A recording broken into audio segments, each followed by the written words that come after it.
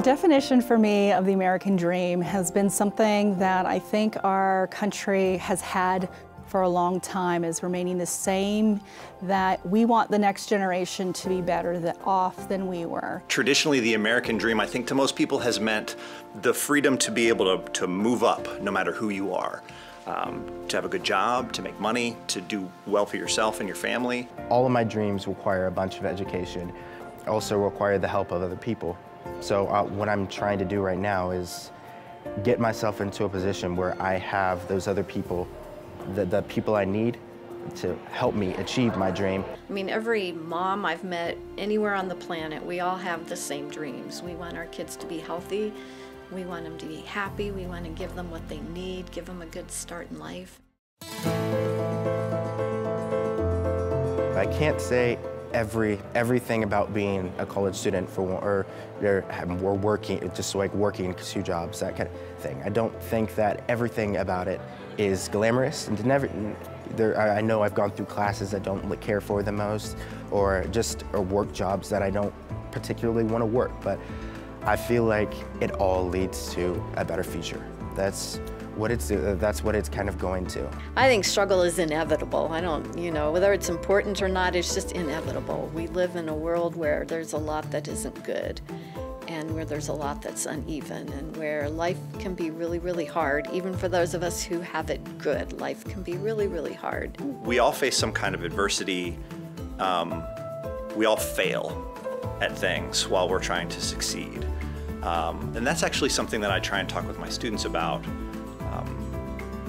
my failures. Successes I have definitely had. I have had a lot more failures, for sure. And I'm 5 feet 6 inches tall, and so I look at that and say, well, even when I fall flat on my face, I'm still 5 feet 6 inches closer. When everything's good, you don't really ask questions. So when everything starts turning, things are and they're worse, that's when it requires the most out of you. That's when you either make a change so that because you don't want to feel that bad anymore. So you make a change for the better, or you just learn how to deal with what you're going through.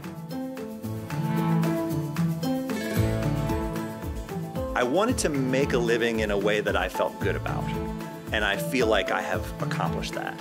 I wanted to make a living in a way that would allow me to read and think and write and talk to people about the things that I was reading and thinking and writing about. So yes, I have accomplished that. But I've got goals that I haven't hit yet. So I'm still working on things too. I love what I do because I like talking to students. They're young, they're enthusiastic, they have dreams. And I like helping people, so they're at a point where a little helping hand can have big results and big fruit, just to encourage them to try to remove obstacles. Yeah, I've got a great job. I am honored and very grateful to represent the community for the Board of Trustees, and also to advocate for this position in our state as well as in our nation. There are so many pathways that the college opens up for people, for opportunities, and to be able to have that voice for them is very honoring. One of the big things that I set out to do was really just give my all, and as a college student, is to really just see myself as being able to do anything that I set my mind to, and getting myself in that mindset, because that mindset it's what's going to take me farther. So I think that as a whole, I think I have gotten myself in that mindset. Now it's leading on to greater things though.